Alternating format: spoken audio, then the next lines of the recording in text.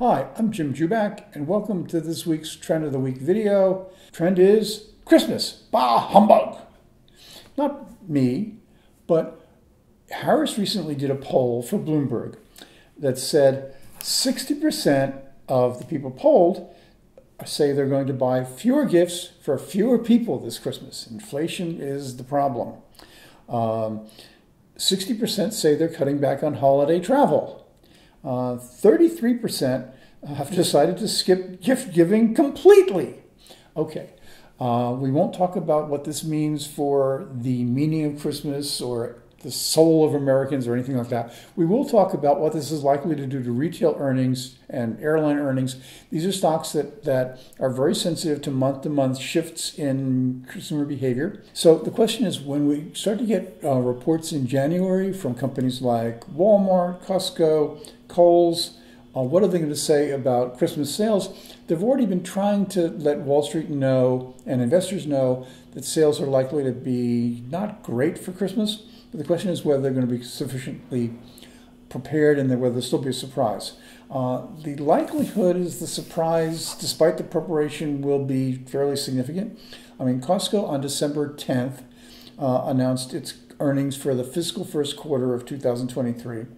And it saw comparable store sales go up by 6%. Wall Street was expecting 6.9%.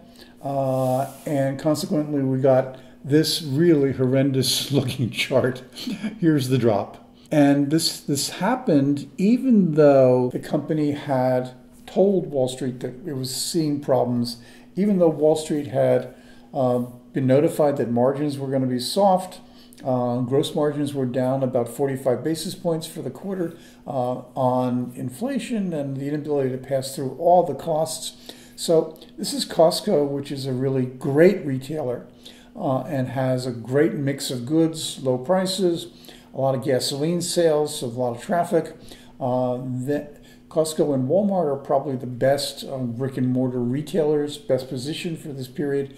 So if that's the problem that Costco's having, look at problems for other companies like Kohl's, KSS, and the whole retail section. And then, of course, there's the question of whether the drop in holiday travel is going to be enough to put a little knock on the airline stocks, which have been going up very heavily on higher prices and higher traffic and a drop in fuel costs. So look for all those things in January. And until then, drink your wassail and your eggnog, and we'll try to forget about January, okay? Even though it's my birthday month.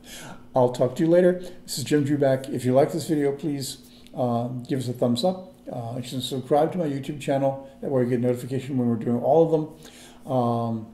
We're doing about 3 a week.